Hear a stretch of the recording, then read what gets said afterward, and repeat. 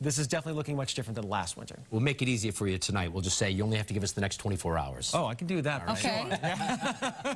And thanks to anyone who was watching tonight and joined us on Reddit earlier on tonight. Great conversation going on online.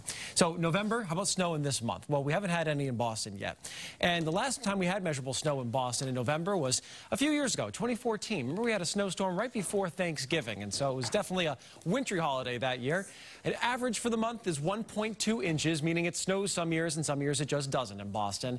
And the most on record was over a foot way back in 1898. I have to say, this November, no snow in Boston. In terms of any accumulating snow, there are no chances ahead of us here over the next week or so.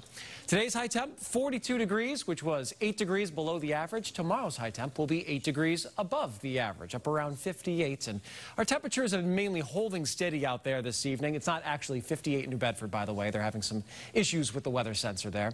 We are watching some milder air off to our south and west. That will be pushed in tomorrow. Another gusty day, but a warmer day. It'll be a dry day. Next rain showers are still quite a ways off to our west. So tomorrow morning out the door, we're in the 30s to around 40 degrees. It'll be breezy tomorrow, but with temperatures much warmer. It'll be an easier day to take outside. Sunny, breezy conditions. Wind out of the southwest at 15 to 30 for tomorrow afternoon. And high temperatures should be well into the 50s. Our sunset is at 4:17. Good day for travel if you're hitting the roads early or heading off to the airport. No issues. High of about 58 in Boston and Norwood, 52 in Worcester, Manchester up around 55. Not a bad day. Now, our one chance for rain this week is on Wednesday. It's as a cold front approaches, and it's going to try to link up with a system that's moving well off our coastline. This should produce a band of some rainfall on Wednesday morning. And the best chance for a steady rain would be in southeastern Mass, especially toward Cape Cod and the islands, with a few showers north and west of the Boston area. So we head into the afternoon, some drier air should push in, will clear out, will also cool off a little bit, and so it looks much quieter during the afternoon and evening on Wednesday. Either way, I don't think it's going to be a major travel issue for us, because most of us are headed north and west because you can't go east from Boston. So I don't think it'll be, again, a big player. Then, on Thanksgiving itself, bright, chilly, lower 40s, a seasonably cool, dry, good backyard football kind of Thanksgiving. And if you're traveling and heading somewhere else, meeting up with family or friends, have a look around the country. No big storm systems, really.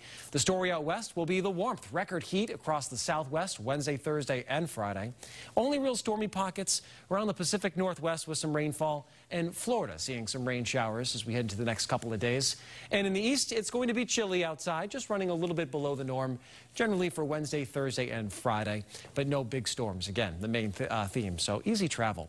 Then on Friday, if you're heading out shopping or getting some holiday decorations, quiet, seasonable there. Saturday, we see a little bump up well into the 50s, and then on Sunday, a big drop is coming, and that's going to be a very cold air mass for late Sunday into Monday and Tuesday. So there's the full 7-day, and again, it's a pretty stress-free week, just watching a little rain on Wednesday, and after that, pretty seasonable stuff. David and Lisa, back to you. I think it's strange the turkey's doing the chicken dance, but that's all right. The man with the yellow hat and his